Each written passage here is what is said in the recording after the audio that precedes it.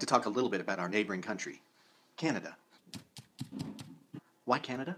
Because aside from the many similarities that we share, such as celebrating our Independence Day on the very same weekend, and our groundbreaking agreement to ban all above-ground testing of the Kardashian reproductive system, I've also been offered Canadian citizenship for 24 hours. Possibly less, depending on how I pronounce the word poutine, which from what I understand is a French word meaning clogged artery.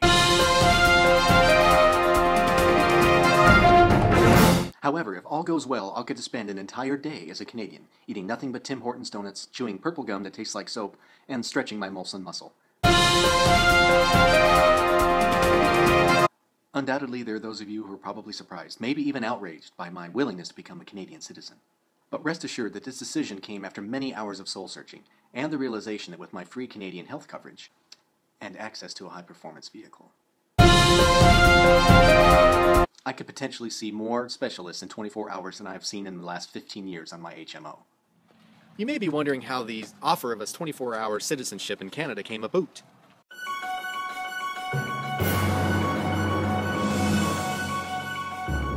As much as I'd like to say it has to do with the impact my writing has had on the Canadian people,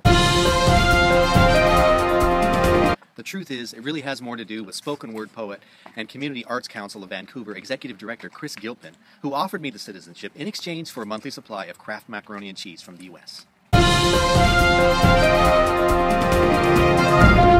That's because by not being subject to Canada's goods and services tax, Chris will save an estimated $3,000 a year.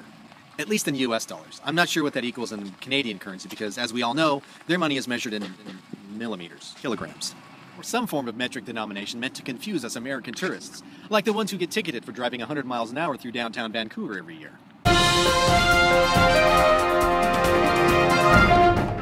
I should point out that free medical coverage isn't the only reason I'd like to become a Canadian citizen for a day. There's also the incredible attractions, like the giant Ukrainian Easter egg of Vegreville, Alberta, that stands an amazing 9 meters tall. According to my calculations, if that were an actual egg, it would have to be laid by a chicken roughly the size of Rob Ford. Or in US standard measurements, roughly 1 in 5 people leaving McDonald's. As you can see, I'm excited about my 24-hour Canadian citizenship. I plan to make the most of it by starting in Vancouver and then making my way through Rimbey and Vegreville. Of course, that's assuming I don't get arrested for speeding, or worse, hospitalized by a non-French-speaking woman for striking up a conversation about her poutine, which actually I found out is pronounced Putin. Still sounds inappropriate. But hey, at least I'll have medical coverage. I'd like to end with a tribute to the Canadian people, the Community Arts Council of Vancouver, and its executive director and master poet, Chris Gilpin.